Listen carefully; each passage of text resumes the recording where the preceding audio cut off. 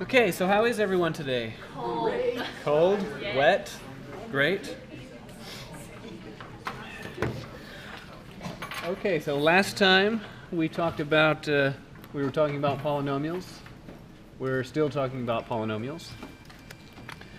Specifically, the last thing we said last time was the rational zeros theorem. So let's recall what that is. So today's the 8th, right? Yeah.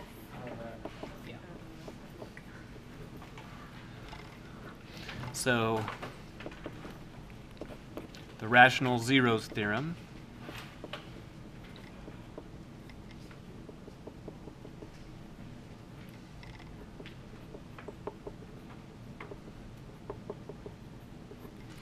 it says that if you have a polynomial f of x given by an x to n plus dot dot dot plus a2x squared plus a1 x plus a0. So there's several requirements that must be met. So in the first place, n has to be positive. So what that means is that we're not talking about a constant polynomial. It must be the case that the leading coefficient is not 0. Also, the constant coefficient is not 0. And all of the coefficients are integers. So they're all integers. Yeah, z for Zahlen, which is the way you say integer or counting or something like that in German. So I lost track of what I was saying. Okay, yeah. Then the rational zeros. Okay, rational zeros of f of x, and now I have to give a parenthetical, if any, because there doesn't need to be any. Must be of the form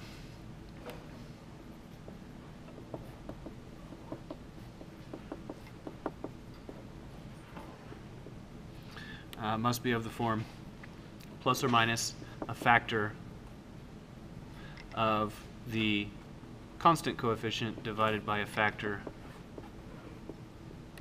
of the leading coefficient.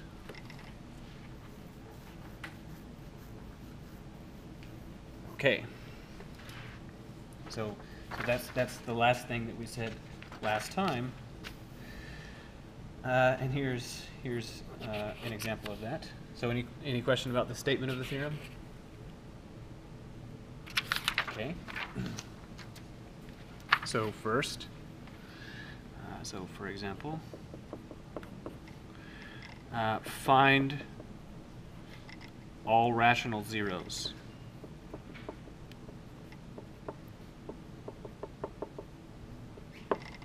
Okay, and the function in question is f of x equal to x cubed minus 5x squared plus 2x plus 1. Find all rational zeros. Okay, so that is to say, I want you to tell me all of the x values such that x is rational, that is to say it's a ratio of two integers, and also when you plug it into f you get a 0. So can someone give us an example of a number that's not rational? Pi. Pi is an example. Square root of 2, not rational. If it's the ratio of two integers. So like 3 over 4. That's rational. Similarly, 5 is rational. Why is 5 rational? Because it could be reckoned as 5 over 1. Okay, so find all the rational zeros. Well, from the rational zeros theorem, we could list out all of the conceivable rational zeros, If there are any, it must be in this list. So plus or minus, what goes in the numerator? A factor of what? Of A0, the constant coefficient, so that's this 1 right here. So plus or minus a factor of 1, and then divided by what? A factor of a what? Of the leading coefficient. So what's the leading coefficient? Also 1.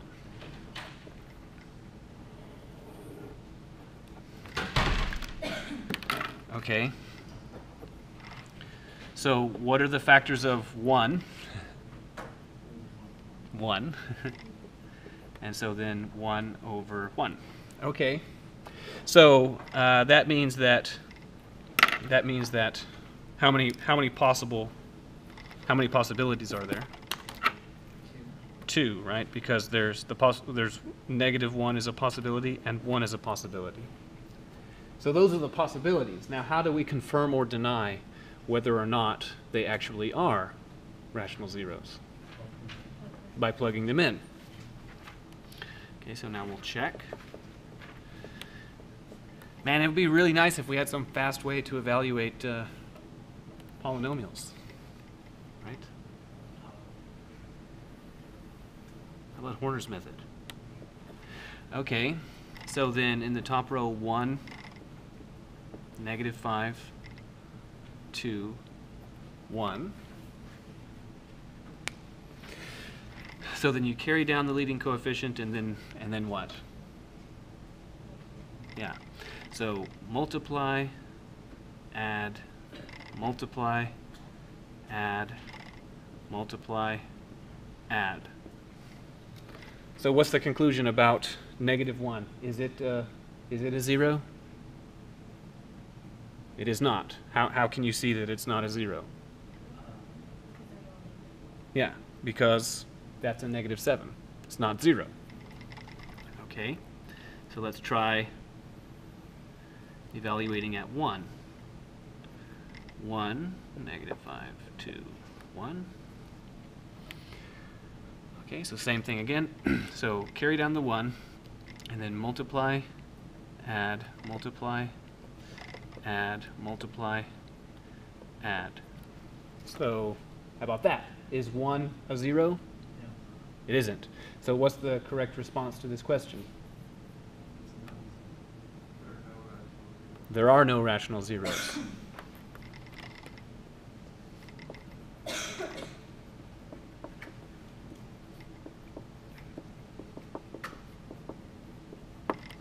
So, from a teaching point of view, it's important to give a question like this because otherwise you might be led to believe that there must be a rational zero.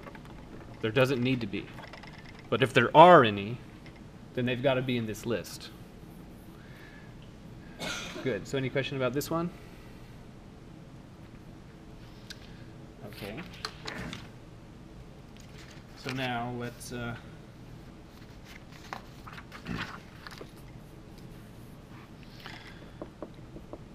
say factor.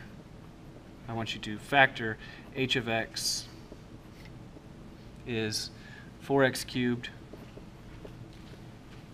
minus 3x minus 1. Okay, so we did an exercise like this on Monday, except I gave you another thing. Besides the formula, I also gave you a plot. And what was the usefulness of the plot? What did it tell us about? It gave us the intercepts. And why are those important for the task of factoring? Right, because remember we have that theorem that says that x-intercepts are in correspondence to zeros, which are in correspondence to factors. So if you had a plot, and you observed that there's an x-intercept at 5, well, then you ought to divide by x minus 5. That would be the way to go. But I haven't given you a plot. So now I need you to figure out how to do it without the plot. So what do we need to do?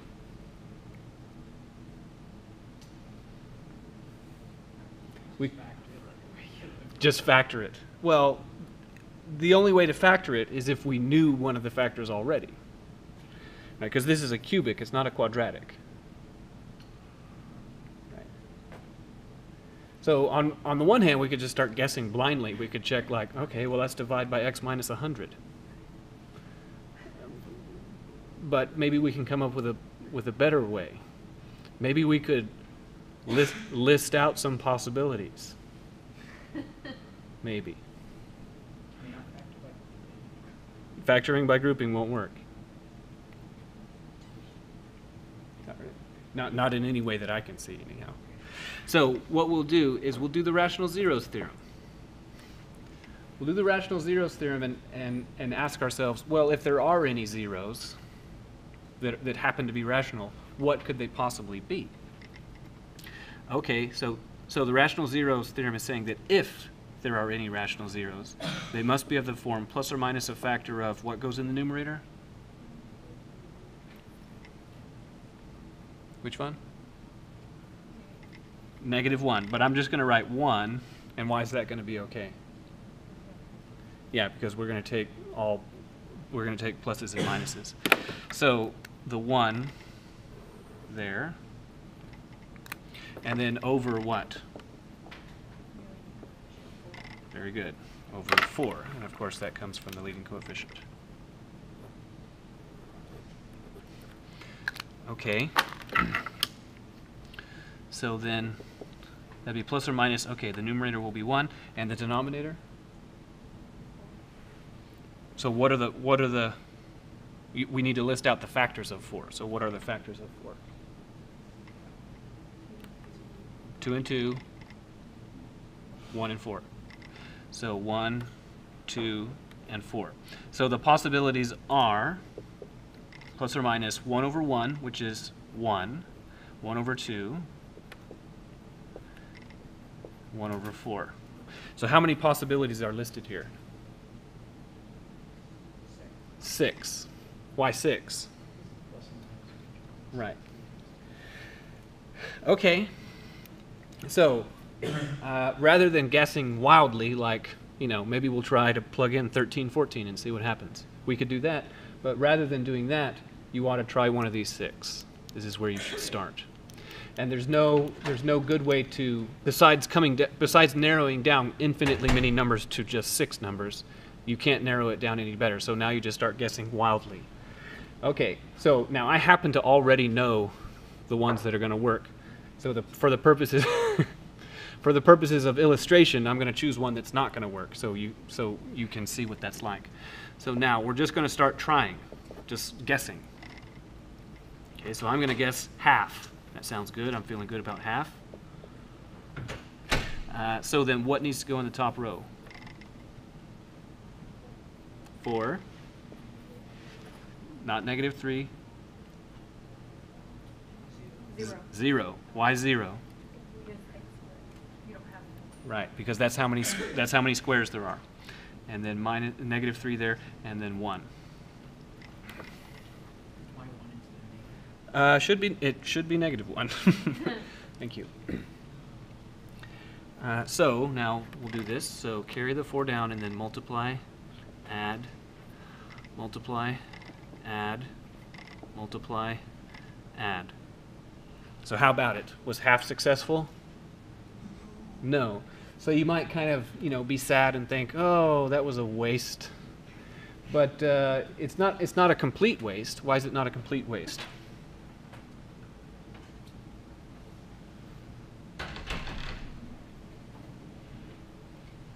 Why is it not a complete waste? Yeah, there were 6 options, and now there's 5. Right?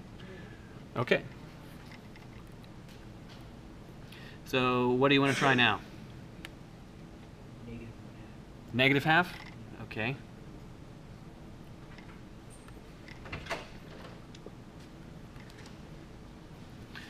Okay, so bring the 4 down, and then multiply, add, multiply, add, multiply, add.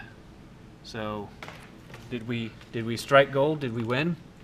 We did, so I'm going to turn it into a smiley face. Now it's still you guys 0 Oh, yeah. Okay, so then this tells us something. We've now partially factored h of x, so as a result of this. So therefore, h of x is what? What's one of its factors? Well, not quite. That's a 0. Negative half is a 0. So what's a factor? X plus 1/2, right? X minus the 0 that we just found. Of course, a more concise way to write that is x plus half.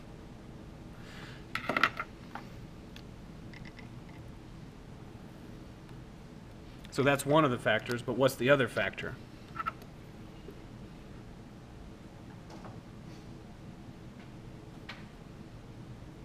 So I should be able to write something else in here.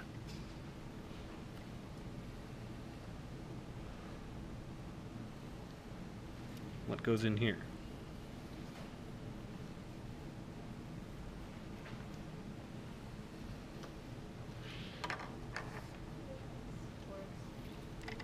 Or 4x. Well, so this is the degree, yeah, this is the degree 0 term, degree 1, degree 2. So that's 4x squared. So 4x squared minus 2x minus 2. Okay.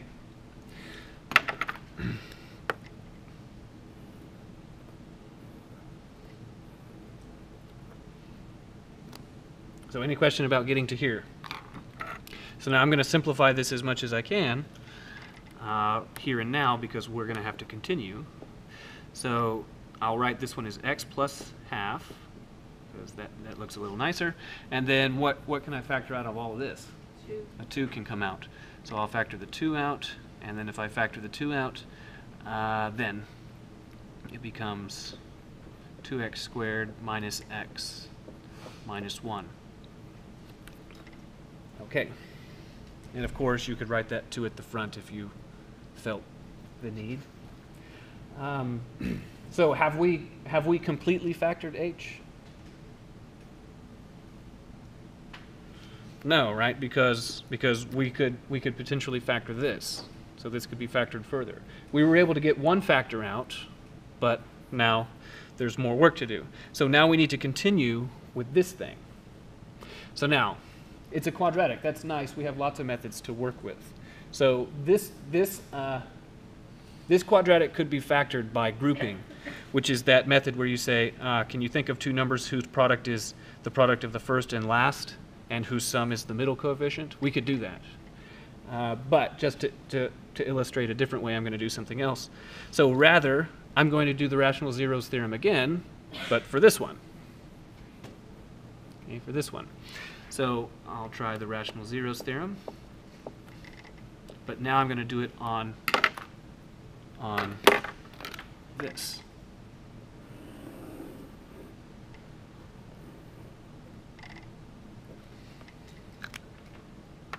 Okay. So if that quadratic there has any zeros, they must be of the form plus or minus. So what goes in the numerator? 1. So a factor of 1 over a factor of what? 2.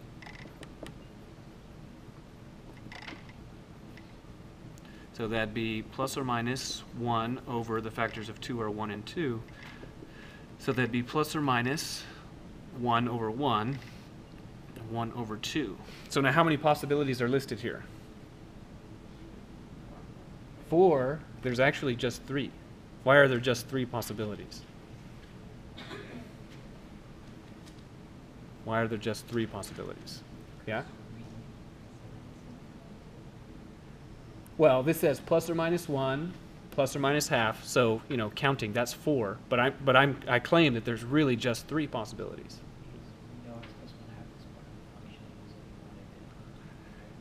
it's not that. You might say that because of that, we're not going to, it couldn't be negative half. I disagree. We could get that one again. We can't get negative 1/2 because we've already looked at it. Right. You can't get positive. Yeah, this one, because it didn't work, because this one didn't work for h, it's not going to work for this one either. It's not going to work for this one either. So really the list is -1, 1, and negative half, because we've already eliminated half. We've eliminated the guess 1/2. So of these three, which one do you want to choose? You want to choose one? Okay. So we start making our tries.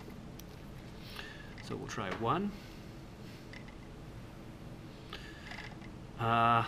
So I'm going to do something, and please someone tell me what mistake I've made.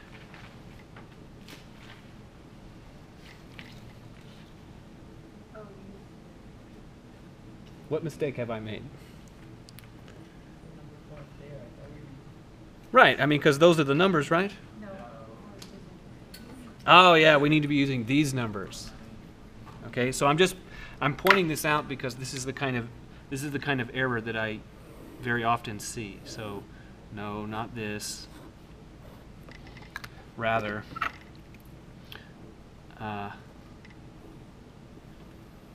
the numbers that we need are 2, -1, and -1.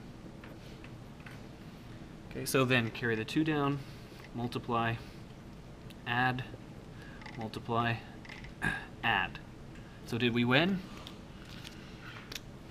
We won, right? Got it. Yay. So now that tells us something further. That tells us that h of x, because of this, what's one of the factors? Because of this. X minus 1 is one of the factors. And then what's the other factor because of this?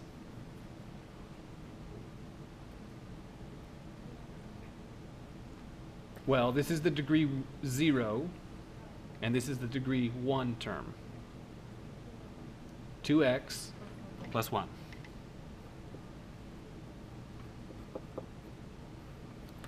So this one, from there,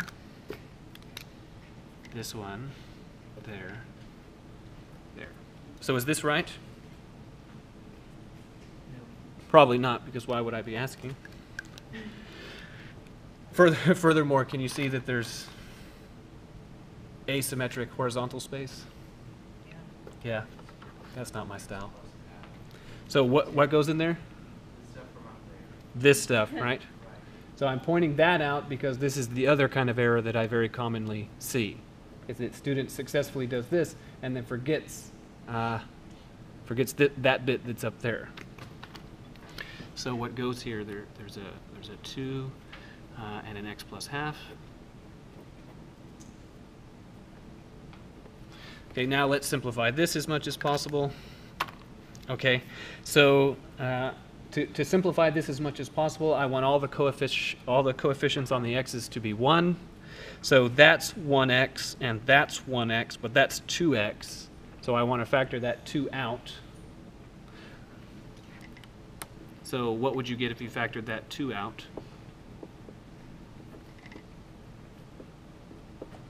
Which is to say, if I factor the 2 out, what gets left in here?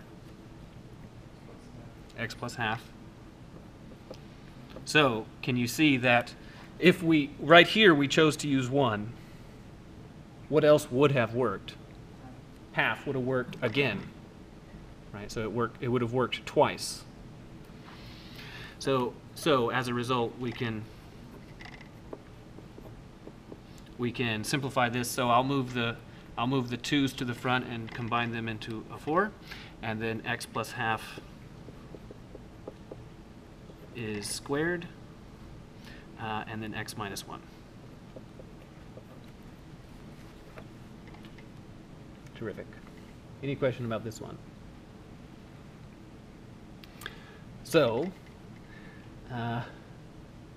The point of this is that we were able to factor a cubic, and all that it took was, we used the rational zeros theorem to sort of guide us to to narrow down our choices, and then we just start guessing, right? We had 6 choices here.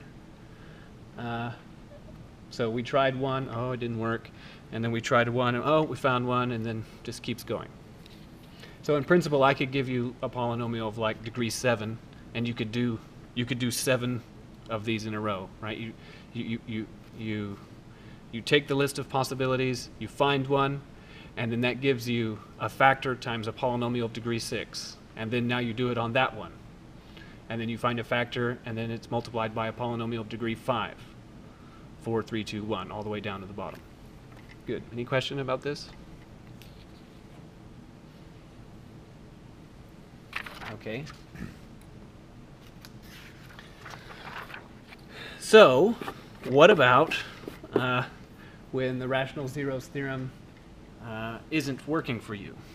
So, for example, I could say, please factor p of x, so factor p of x is 3x squared plus 5x minus 7.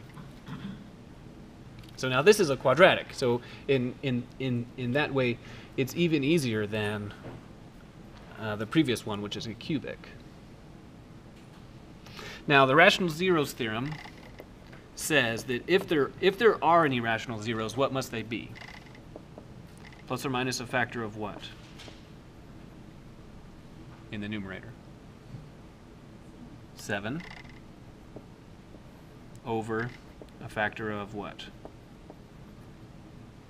3. So those possibilities, I think we're getting good at it now, that would be what? 1, 1/3, 7, and 7/3. So those 8 possibilities. Now I want you to yourself, not here because we have other things to do, I want you to check that none of these work.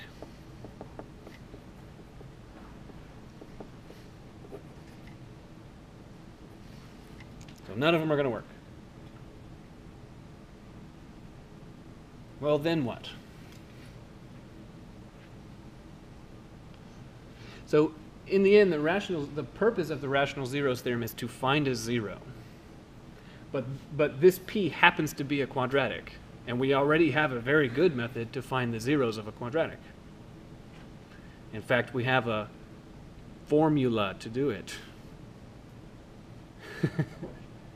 The quadratic formula. Okay, let's use the quadratic formula. So specifically, what we want is we want to solve p of x is equal to 0. That's what we want to do. So that's saying that 3x squared plus 5x minus 7 is 0. And then we can use the quadratic formula to deal with this. So that is -5 plus or minus the square root of 5 squared minus 4 times 3 times -7 all over 2 times 3. Now we've got to do a little bit of arithmetic. So under the numerator would be 5 squared, and then negatives will cancel. Yeah, 109.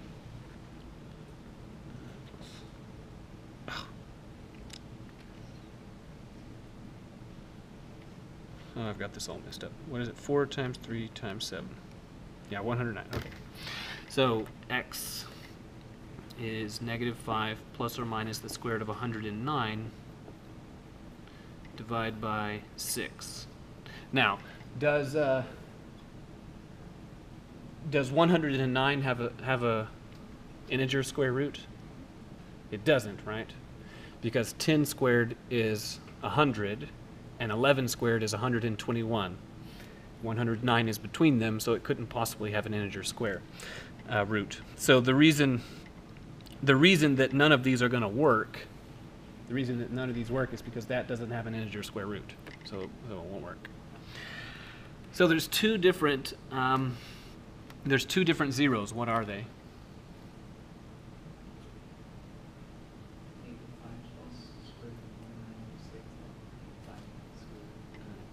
Okay, very good. So the zeros are -5 plus square root 109 over 6, and the other is x is -5 minus square root 109 over 6. So this is just being here is just like having done Horner's table, but we found a 0. In fact, we found 2 of them. If we were to do Horner's table with this number and do the multiply, add, multiply, add, multiply, add thing, we'd get a 0 for this one and also for this one. As a result, we know 2 zeros of p and 2 factors of p.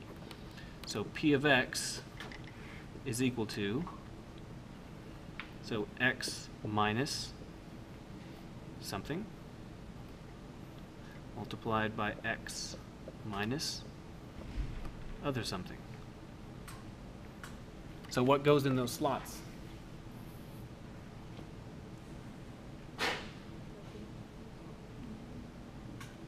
Yeah. This 0 goes in one of the slots, the other 0 in the other slot. So Gesundheit. Thank you. -5 plus square root 109 over 6. -5 minus square root 109 over 6.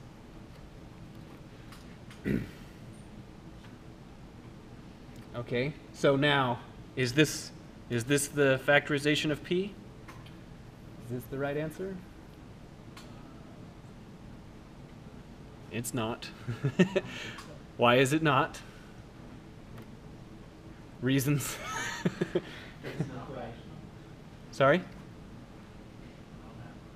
It's not rational. That's not a problem. Okay. It's fine that the zeros are not rational. That's fine. So I have a question. If we were to multiply, as it's written, if we were to multiply this out and collect like terms, what would the leading coefficient be if we were to do that? It'd be 1, right? Because the leading term would be obtained by taking this x and multiplying it by that x. So it would be 1 x squared. But how many of them do we need there to be? 3. So how do we make this right? Yeah, by putting the 3 there.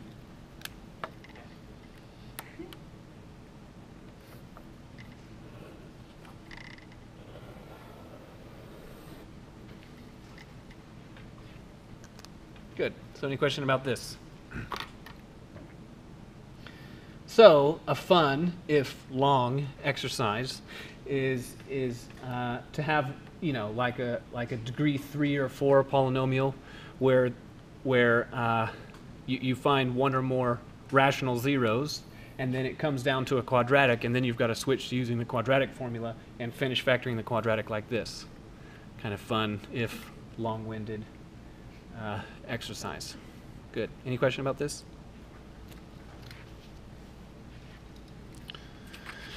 Okay, good. So now, did I not do it? Oh, that's right.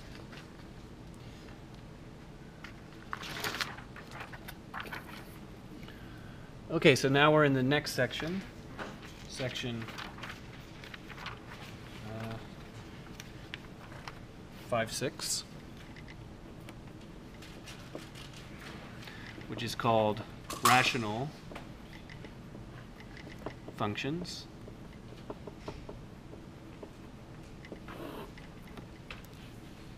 So we've been talking about polynomials a lot, right? So we've been factoring them, talking about their zeros, dividing polynomials by other polynomials. What is a rational function?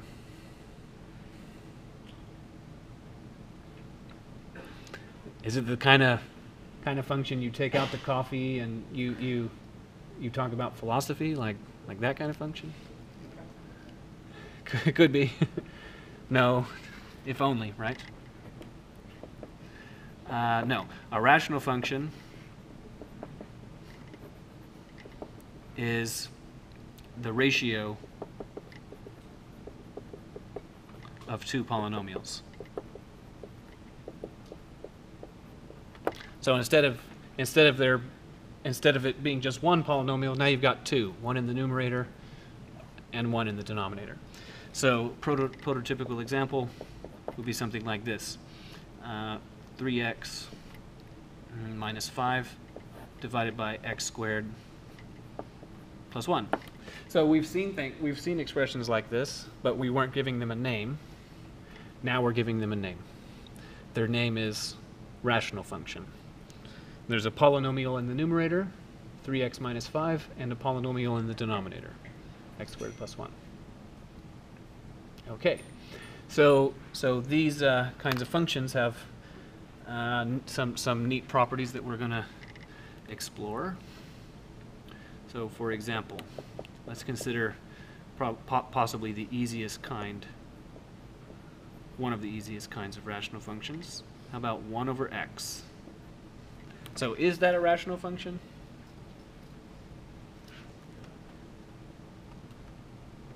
But there's not two polynomials. Well, is 1 a polynomial? Apparently. It is, right? Oh, okay. What's its degree? 0. It's a polynomial of degree 0. So it might not be, that's not, you don't usually reckon a constant function to be a polynomial, but it is. 2 is a polynomial. And this is a polynomial. The denominator is a polynomial. What's its degree? 1. What's its leading coefficient? 1. What's its constant coefficient?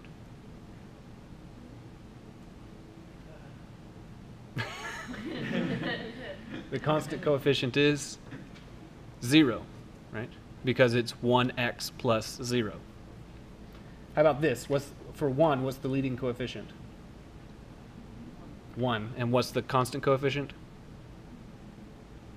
Also 1, because they're the same thing, right? For this case. So this function is important enough that it has its own name, and in fact we had already given it a name previously in the semester. We called it the reciprocal function. And also you were supposed to memorize what it looks like. So what does it look like? So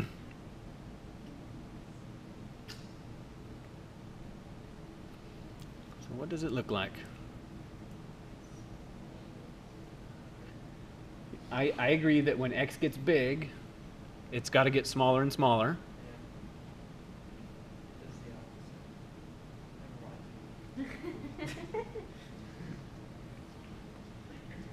So what's it going to do? Can you remember? This really is something you have to know. It looks like this.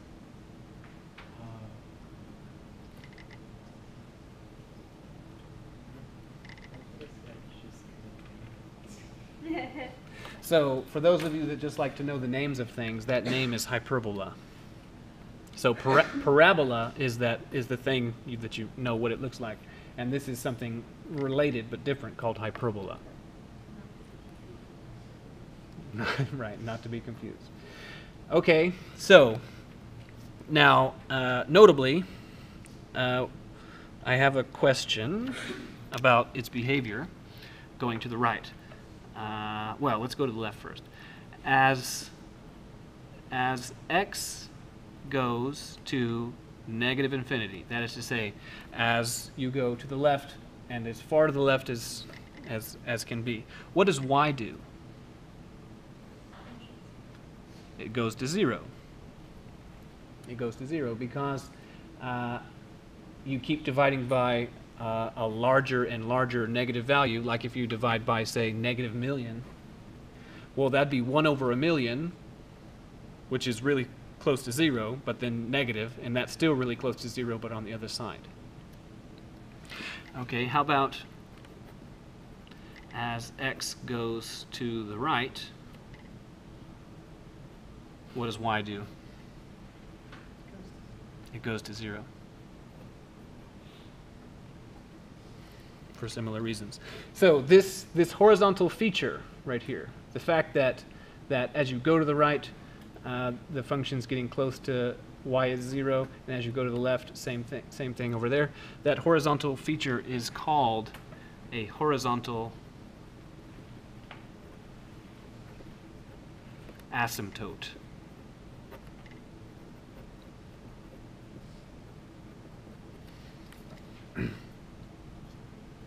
So right there.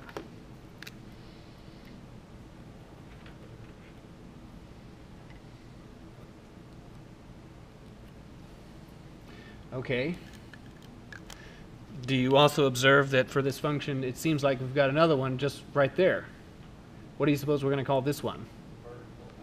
A vertical asymptote, right? Let's not venture out too far in the naming. But what we need to do is we need to come up with a way to describe what's happening there. So in particular, here's a first attempt. As x goes to 0, I want to say what y does. But this isn't quite right because it's ambiguous. Why is this ambiguous?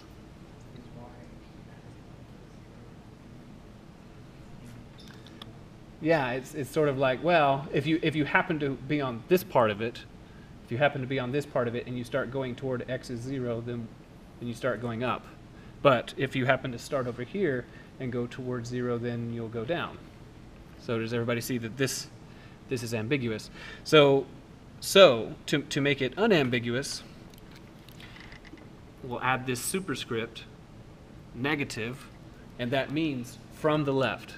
So as you go to 0, and specifically, that superscript negative means from the left.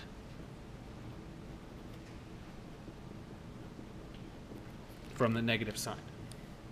So when you do that, what does y do?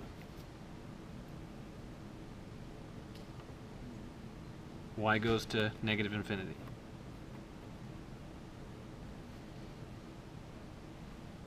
Okay. Similarly, so that says as you go to 0 from the left. How do you think we can say go to 0 from the right? Yeah. A superscript plus sign.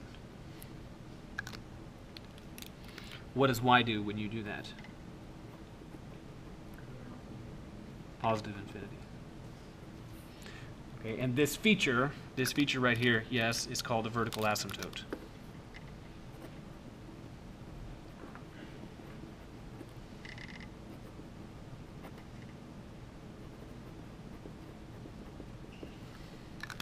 And the line of that vertical asymptote is x is 0. Okay. So now we're going to do it exactly this again, except we're going to move it around so that it's occurring at a different place. Okay, so any question about this one? Okay.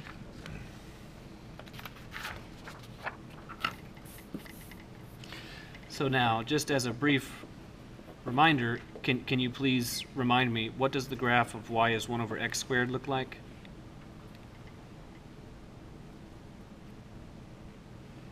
It's kind of similar to the reciprocal one, a little bit. How does it look?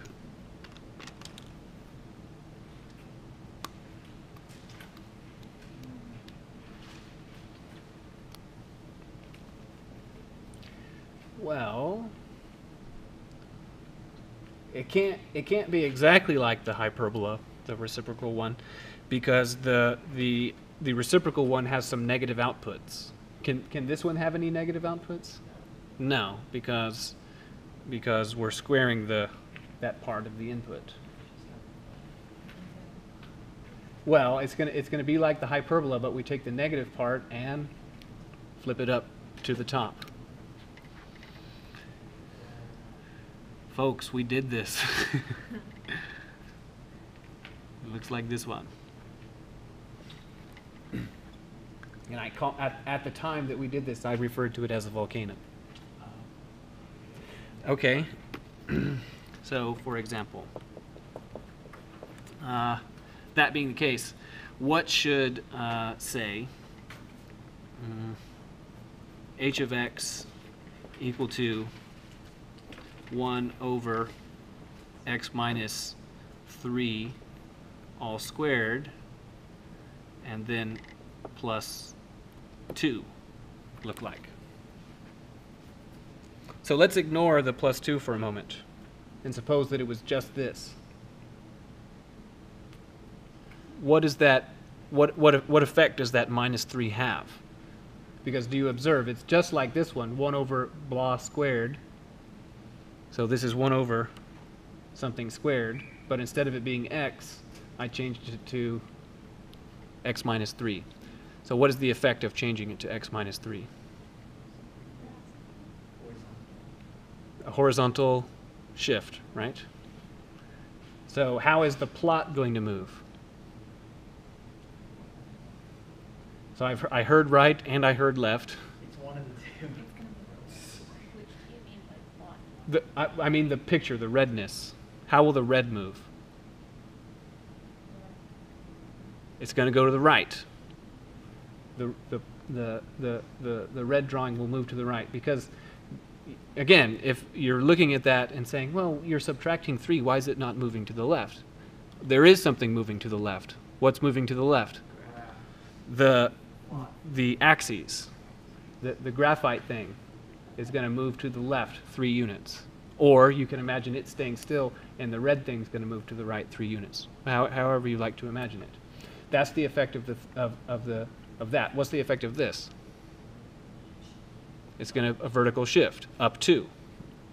So as a result, it's going to be just like that one, except this is saying that we're going to move to the right by 3, and this is saying that we're going to move up 2.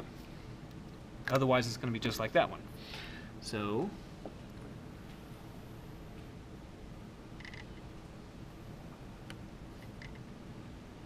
now notice that this plot has a vertical asymptote at 0.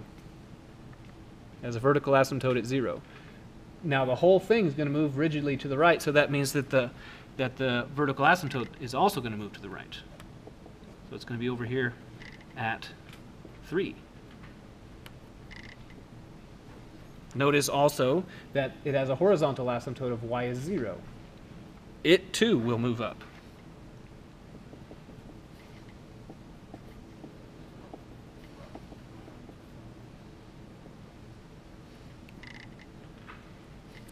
And then what will it look like?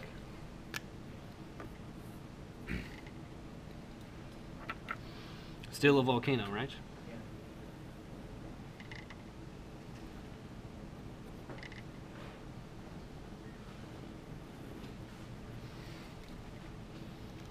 Okay, now I have a question for you. Are we running out of time? I hear y'all shuffling. Yeah, we're running out of time. So how about as x goes to 3 from the left? As x goes to 3 from the left, what?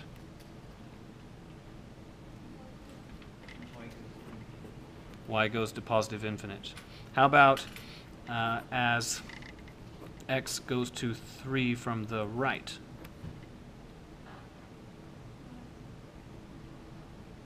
Same thing, right? Okay, last one. How about as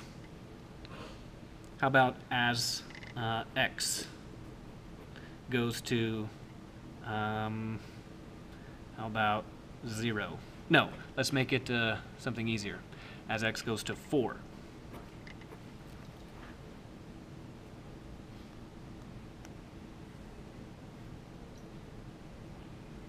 Then what?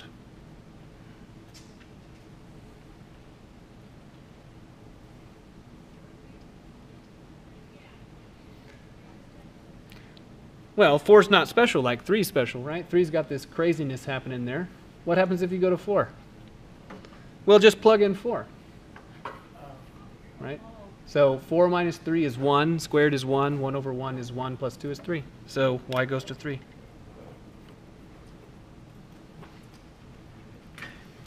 Okay, good. So have a nice Wednesday. See you Friday.